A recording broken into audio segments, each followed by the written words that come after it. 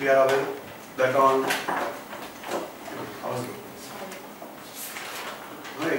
setting for me. Sure.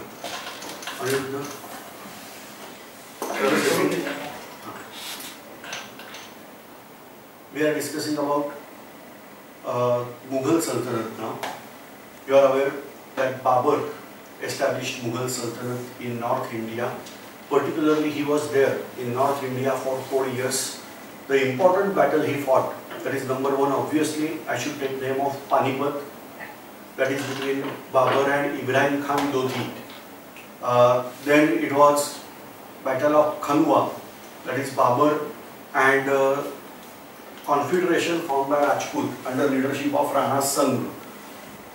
Then onwards, Babur conquered vast part of North India, but not entire.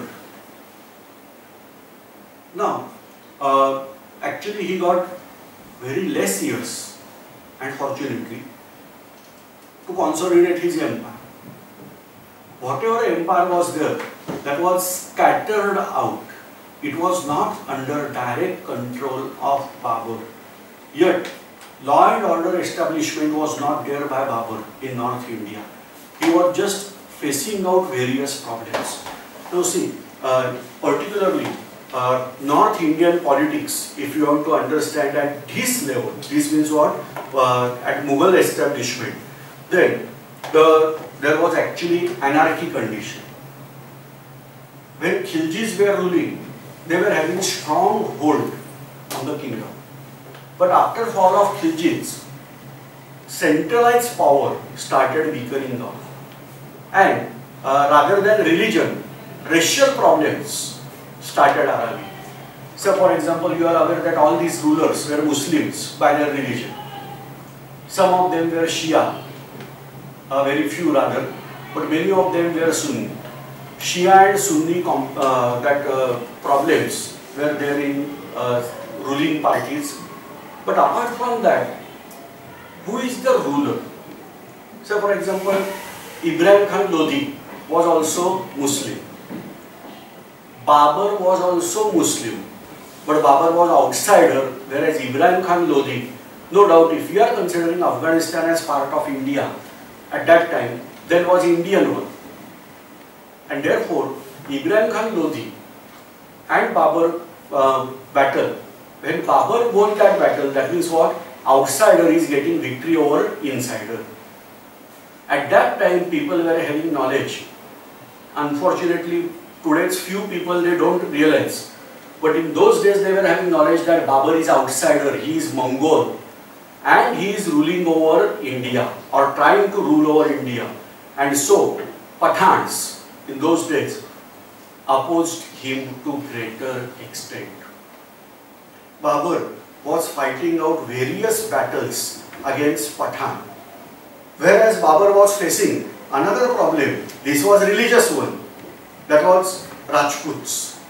No doubt I am saying Rajputs, but they were Hindus. So war was there between one way Hindu and Muslim, and second way between Mughals and Pathans. Whereas many times Hindus, that means Rajputs, united with Pathans and faced problem for Mughals, because Mughals were basically newly arrived outsiders. And therefore, they opposed Babur to greater extent. Babur was not friendly with India.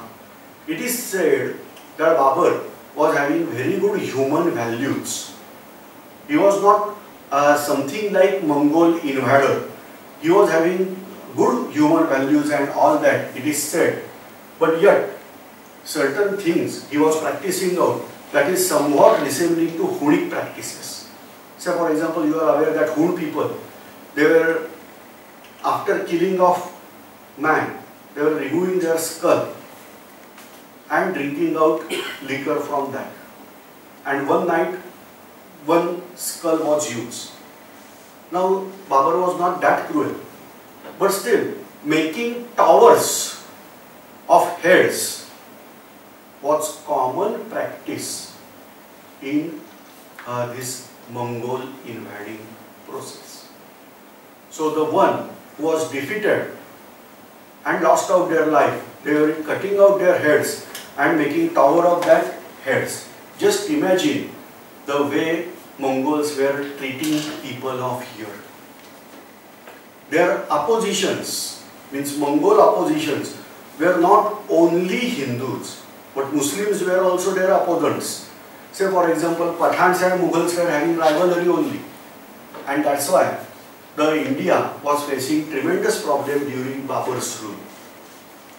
The most important thing Babur carried out, that is his officer who looks after military affairs, that is called as Mir Bakshi, was ordered to destroy Ram temple, that is called as Rama Janmabhoomi, which is present day most important issue in Indian politics that arrived from that point. Now you are aware that High Court given decision that there is no evidence that temple was destroyed and mosque is constructed. Like that decision was given by High Court. But many of us believe that why, if at all you have to construct mosque, then why at that place only? Why not other place? India is large territory. North Indian plains are vast. So if at all you want to construct mosque, then you can construct somewhere else. But that was constructed at that point. And so, whatever that matter, that is in court, I should not talk of that.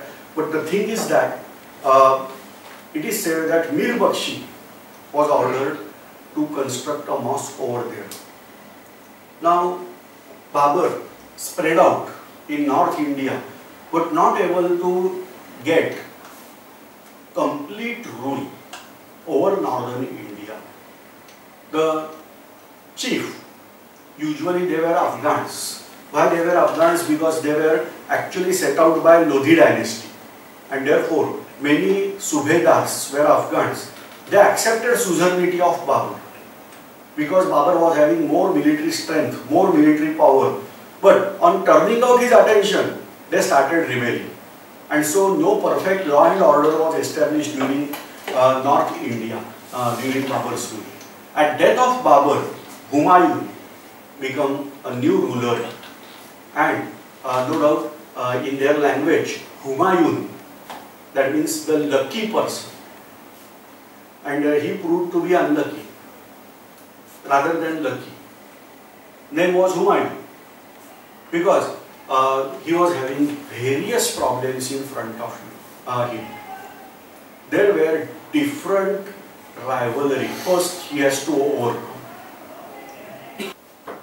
Babur left behind comparatively vast empire, North Indian empire, but Babur was having problems. Humayun was having problems. Say for example, all these Afghan rulers were having, they were not ready to accept Humayun's suzerainty. Rajputs were thinking of opportunity again to defeat out Humayun and throw back Mughal rule over India.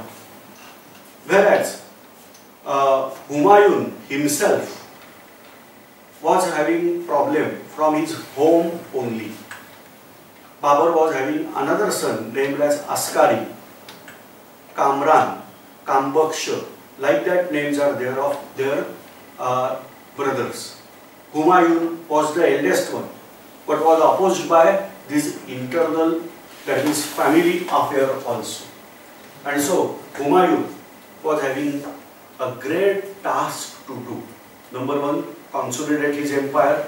You have to crush down all rivals, establish law and order, establish new system of ruling, as well as he has to overcome his own brothers, because they will continuously fight for supremacy and getting power in their hand. And unfortunate to say, from his side, that he was having failure in each and every task. He started first consolidating his empire. Afghans were proved rebellion. Sher Shah Suri is name of ruler. who opposed him a lot. Whereas when Humayun marched towards him, he was defeated. But after defeat, just he released him on the terms that he should accept his suzerainty. Even Humayun's brother were released, rescued on the term that they should accept his suzerainty.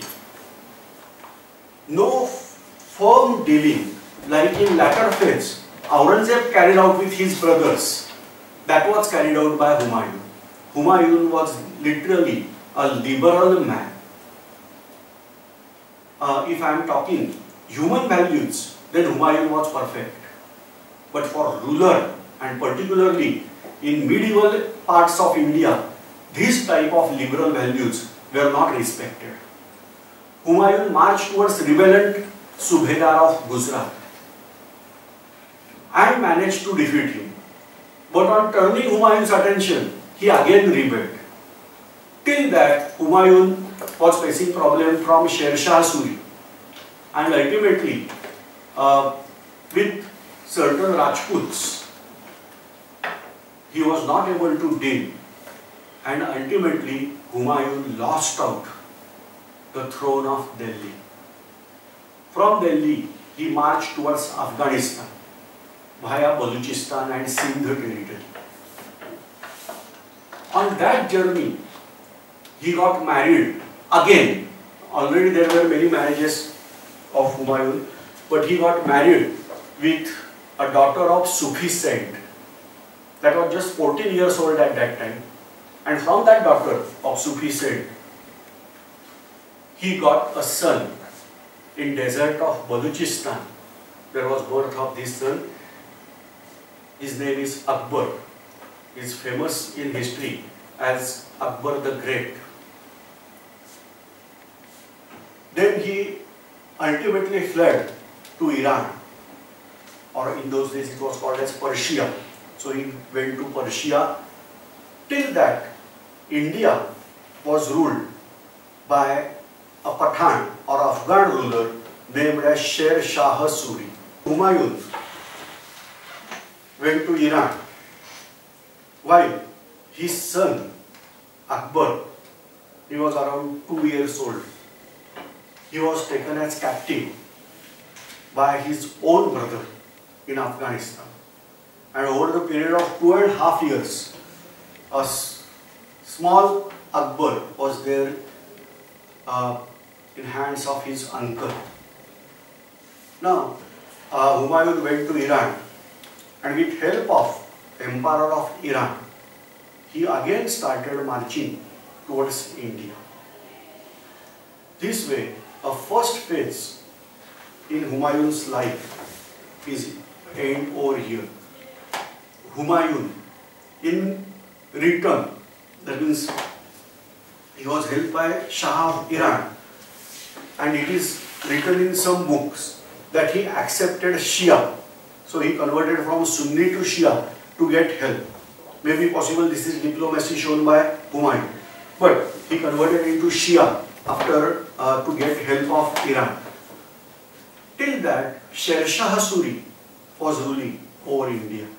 Total 5 years was controlled by Sher Shah Suri, and he was Afghan ruler of India. And I should give maximum advantage, not only I should, actually historians are giving this to Sher Shah Suri for administrative setup in India. That was developed by Sher Shah Suri. After Sher Shah Suri, Mughals continued to work with Sher Shah Suri's administration work only. Sher Shah Suri is responsible for introduction of currency in Indian government, that is called as Rupaya. A Sanskrit word is there, Raupya. Raupya means silver. Corrupted word is there, Rupaya. So this way, Rupaya was introduced by Sher Shah Suri, and we are aware that we are having lot of love with this currency today also. So that currency started by Sher Shah Suri. Originally we can say, prior to him, various coins were there. Coins were made up of different alloys. They were also there. Even golden coins, as we discussed in earlier phase, that during Gupta rule, they were having golden coins also. But predominantly, this silver coin was introduced here, and it is given in book. It is called as Rupaya, that was introduced by Sher Shah Suri. In Indian map, if you observe Bengal territory is towards mouth of river Ganga and Brahmaputra.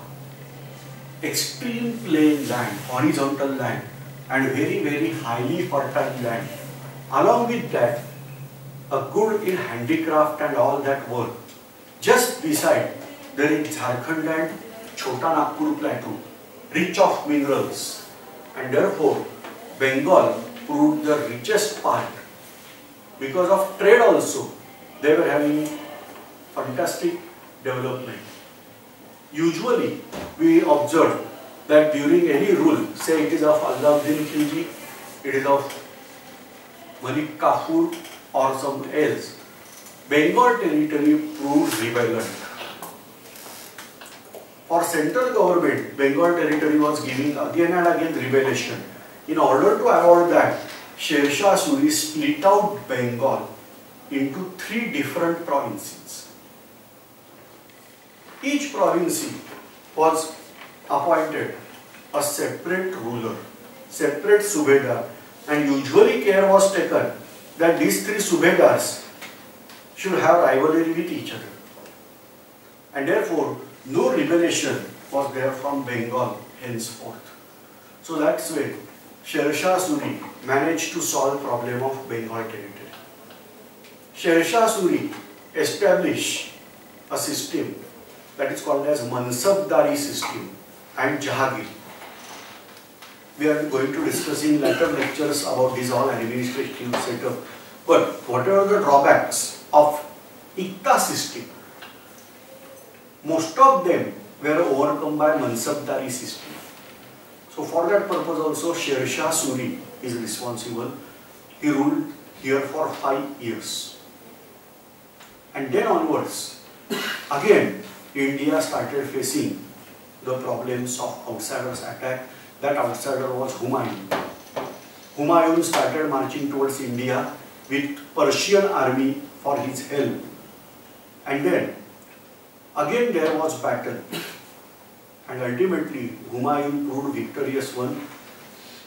Delhi was controlled by Humayun. This Afghan dominancy over Delhi left out completely, and Humayun started managing his empire once again. Over the period of 1.5 years, Humayun established himself in Delhi Sultanate.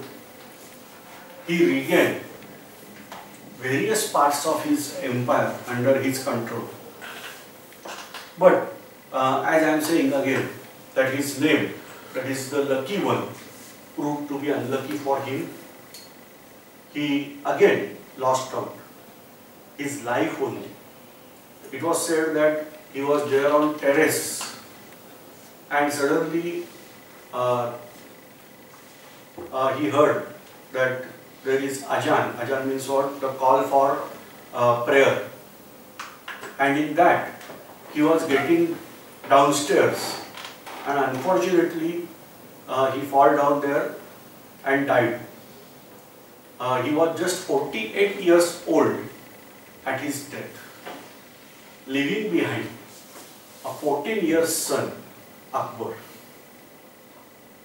In initial status, Akbar lost out. Akbar means what? Actually, Akbar was not actually that capable at that time. He was having his maternal uncle named as Behram Khan. Some books are mentioning Bayram Khan, but its name is Behram Khan. So Behram Khan was there. Behram Khan and all Akbar and all that, they lost out actually Delhi under a Hindu general from Sher Shah Suri's rule that was called as Hemu. And then Hemu fought a battle at Panipat again. Whereas Behram Khan was actually leader, but in bracket we have to write down Akbar. This is called as Second Battle of Panipat, where Behram Khan was the victorious one. Hemu was beheaded by Behram Khan, and ultimately Akbar was installed on Delhi throne. Now this way, a new ruler over Delhi Sultanate was there, that is named as Akbar. In initial stages, Akbar was not actually ruling. He was ruled, or rather, the rule was there under head of Behram Khan. There was dispute between Behram Khan and Akbar. And then Akbar was sent, Behram Khan was sent by Akbar for Hajj pilgrimage. And in deserts of Baluchistan somewhere, Behram Khan was executed by robbers or something like that, it is said. But the important thing is that Behram Khan was having now no control over Indian politics, and Indian politics was taken completely in hands of Akbar. Akbar is the most important person in Mughal dynasty. Supposed to be, I should say, that all over India spread Mughal empire, or almost vast territory of Indian empire was under his control. That is the most important thing, that this foundation of empire was laid by Akbar and not Babur. Say, Babur entered, Babur managed a control for over a period of 4 or 5 years. But after that, Humayun lost out. Humayun recontrolled and lost out. Whereas Akbar laid a foundation, and then onwards, till Maratha arrival, this Mughal foundation or Mughal rule was there on Delhi Sultanate. No doubt I am saying Delhi Sultanate, but soon after, Akbar changed out his capital from Delhi to a city named as Fatehpur Sikri, that was specially constructed by Akbar. Akbar fought with various local Afghan chiefs. Now, from Babur onwards, if you observe history, then Babur as well as Humayun were having continuous warlike phases. The wars were with either Rajputs or with Afghan. Rajputs were claiming the throne of Delhi, Pathans or Afghans were claiming the throne of Delhi, and Mughals were claiming throne of Delhi. And in order to solve this continuous problem, Akbar carried out a diplomacy. Akbar established good terms with Rajput people. Basically, Rajputs were Hindus. Akbar took here a liberal policy. No doubt, Akbar was Islamic, he was Muslim, but he was, as a ruler, he accepted a liberal policy diplomatically. Akbar established matrimonial relationships with various Rajput kings also. Akbar abolished pilgrimage tax, and like that he started favoring Hindus, and therefore Rajputs also started supporting Akbar. In Akbar's rule, the popularity of emperor was so high that there was a separate window in the palace of Akbar's palace, whereas Akbar used to go there and address his peoples, whereas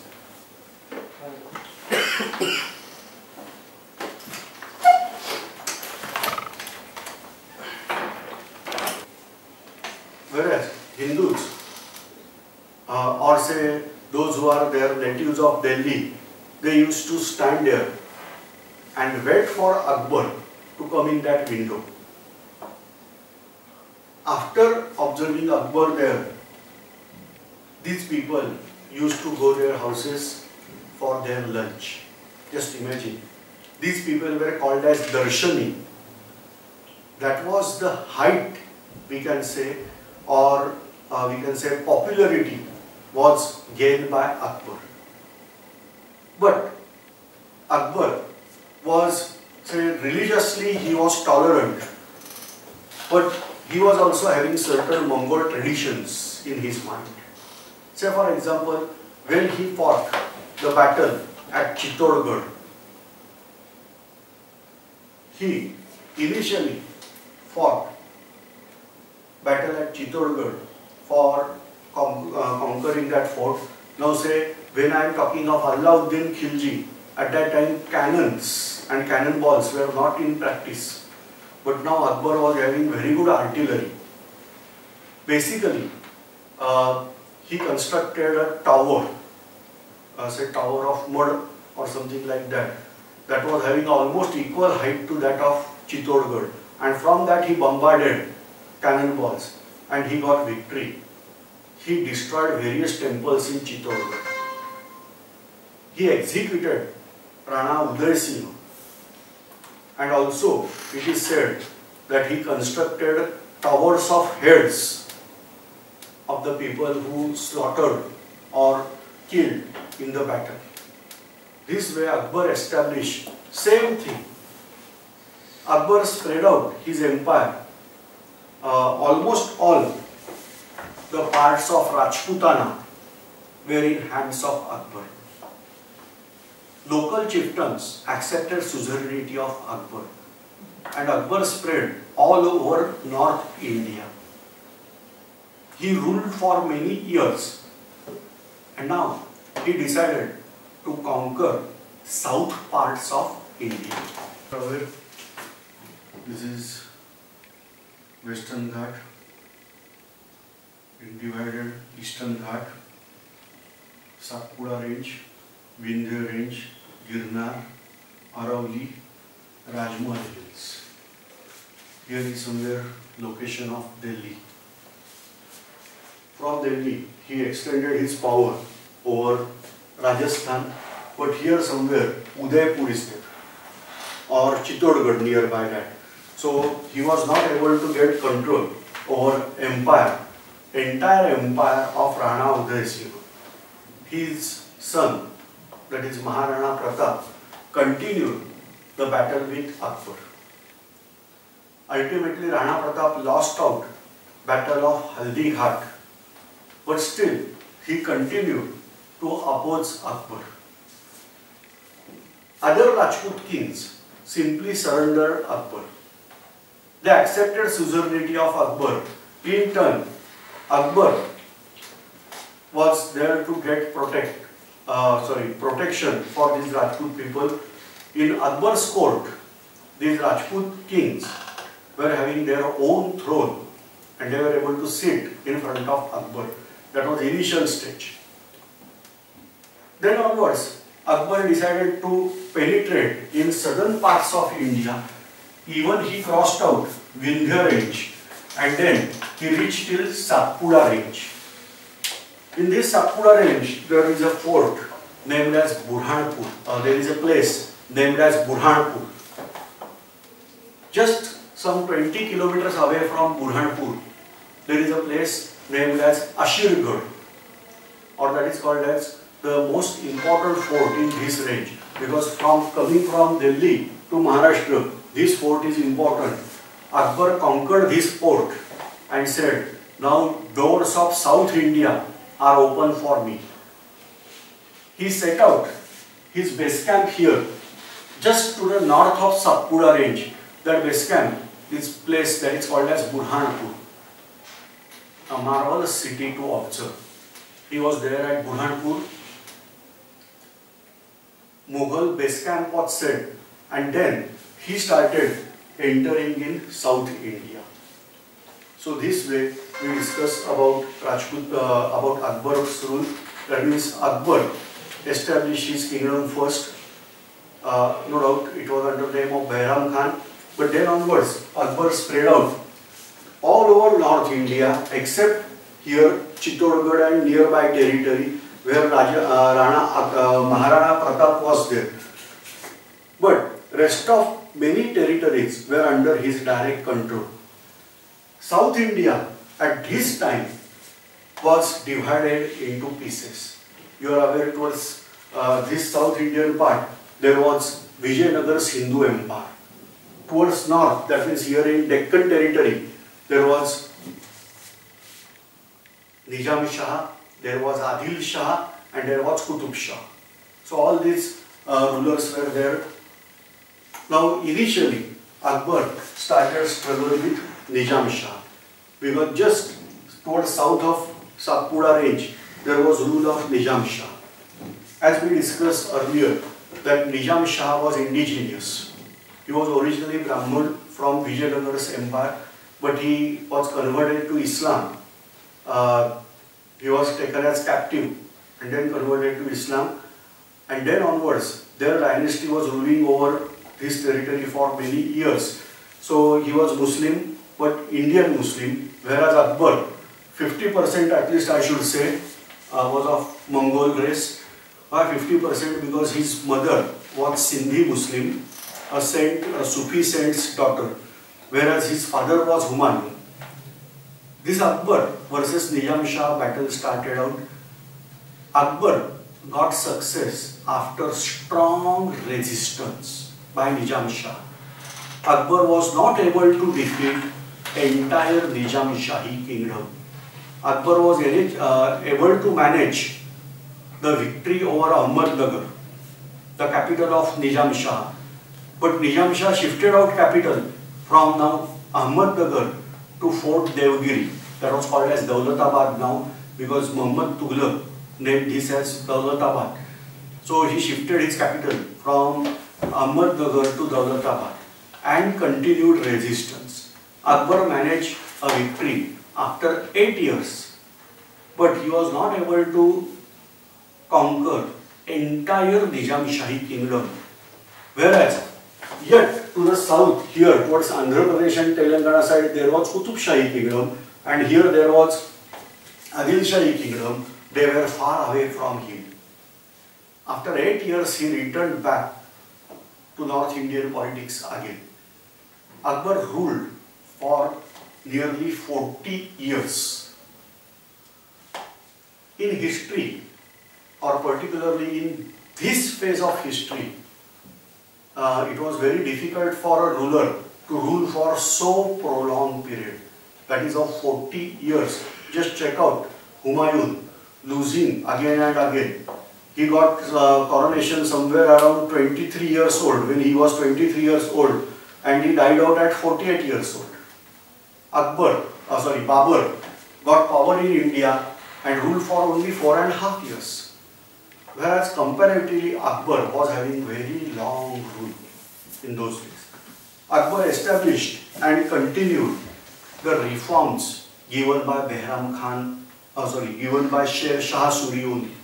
And that's why when we are discussing about Mughal administration, the administration given by Sher Shah Suri was just little bit modified by Akbar.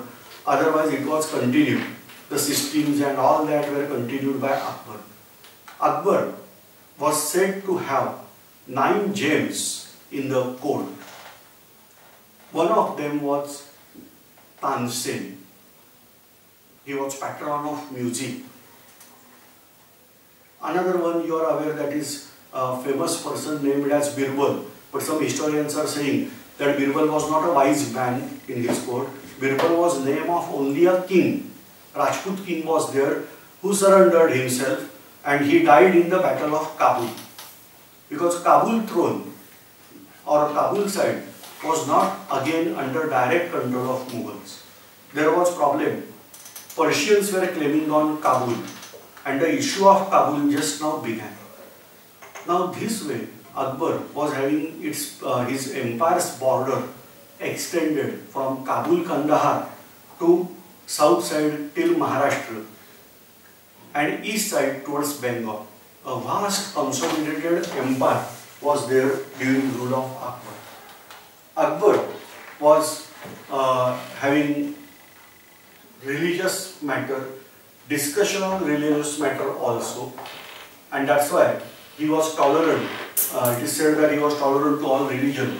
he established a city nearby Delhi that is called as Fatehpur Sikri, where he constructed mosques, he constructed palaces, as well as the important place is there that is called as Ibadat Khana.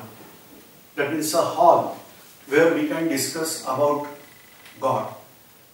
Not only Muslim God, but various scholars can come there and carry out discussion about that. And ultimately, all this discussion turned him to establish a religion which is famous as Din-e-Ilahi. But its name, original name, is not Din-e-Ilahi. The religion is having name as Tawheed-e-Ilahi. Later on, this religion is famous as Din-e-Ilahi. Ilahi means of God, E means of, and Din means religion. So religion of God. Akbar proclaimed himself as a prophet of this religion. This religion was getting different ideas from different religion and forming a mixture of that. This religion flourished out during Akbar's rule and later on slowly vanished out also. Because Muslims, particularly Mullah and Maulavi, they were not actually happy with Akbar's rule, as Akbar was not following certain Islamic principle. Keep in mind, according to Islam, Prophet Muhammad is last prophet sent by God on this earth. After Prophet Muhammad, nobody should claim as prophet according to Islam. Whereas Akbar proclaimed himself as a prophet of this religion, that is Din-e-Ilahi or Tawheed-e-Ilahi. Now, Akbar established this all.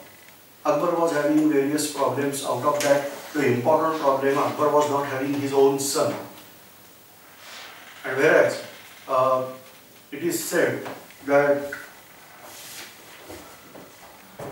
he got blessings from a Sufi saint, that is Khwaja Salim Chishti, and therefore he named his son as Salim.